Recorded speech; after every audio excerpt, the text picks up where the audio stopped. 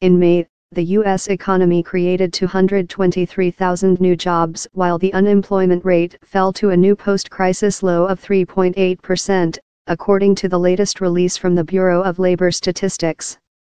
According to estimates from Bloomberg, non-farm payrolls were expected to grow by 190,000 while the unemployment rate was forecast to remain at 3.9% in May.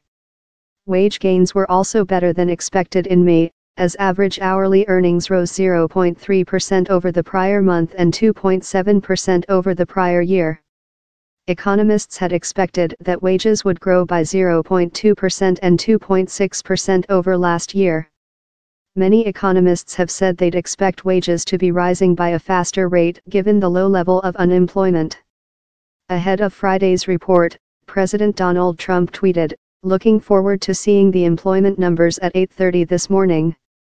The president and a few top advisors typically get access to the jobs report the evening before it is released to the public.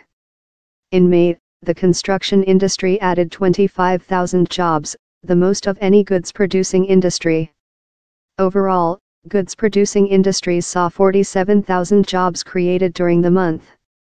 Education and health services saw the biggest gains in May, with 39,000 new jobs created in this industry.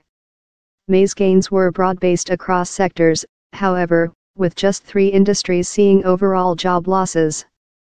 The labor force participation rate, which has remained stubbornly low since the financial crisis, hit 62.7% in May, a 0.1% decrease from the prior month.